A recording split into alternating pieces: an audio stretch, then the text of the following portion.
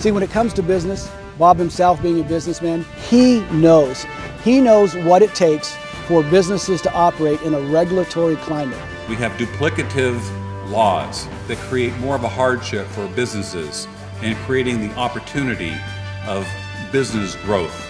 I'm talking about the overregulation of the state of California and what it's done to the business community, and it needs to stop. The taxes aren't the way to go in the state of California. We've already been through that. Now what we need to do is create jobs, and that means putting money in the pockets of employers, not in the pockets of the government. We've worked with them at the stadium with the Lake Elsinore storm and understand the importance of the small business community and how through a grassroots level that we can, as a small group, make some bigger change. I asked, why do we have to have the California Environmental Quality Act when they have the National Environmental Protection Act? It's just duplicative exercises. Bob's been the type of individual that I can go to, get answers to my questions, and get resolved on those issues that really do make a difference in our business. Instead of putting our heads in the sand or complaining or moving, we took action. We supported candidates for public office.